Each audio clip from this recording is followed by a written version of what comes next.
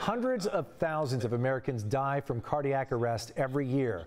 More lives are being saved thanks to advances in ECMO technology, which keeps oxygenated blood flowing, but it's not available everywhere. CBS 8's Ariana Cohen met two San Diegans who are alive today thanks to the critical treatment.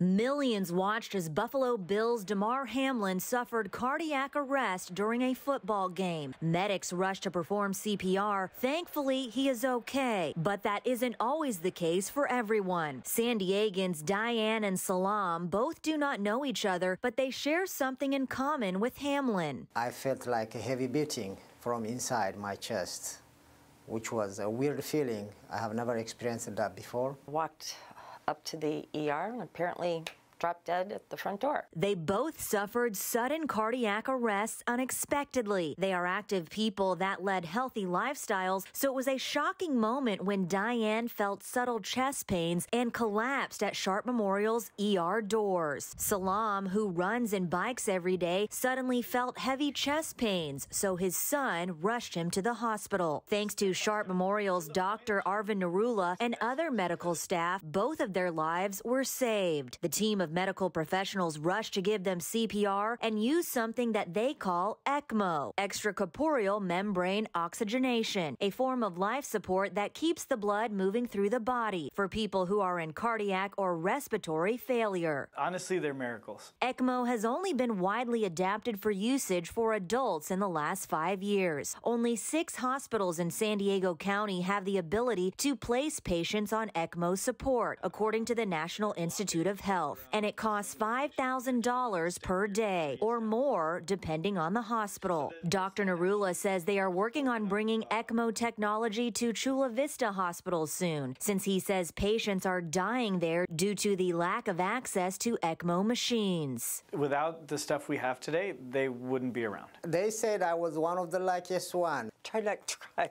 but probably the luckiest girl in the world that day. Oh my God, I owe them my life.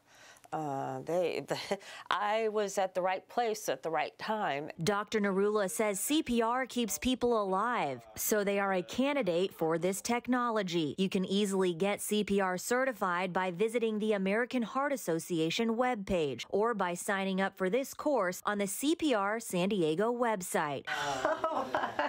Today, Diane and Selam are meeting for the first time and reuniting with Dr. Narula. After rounds of therapy, they are back to doing their favorite things. Dr. Narula even took Selam to a Lakers game, and Diane got married thanks to this life-saving technology and to those who know how to do CPR. Having, I guess, a second chance, right?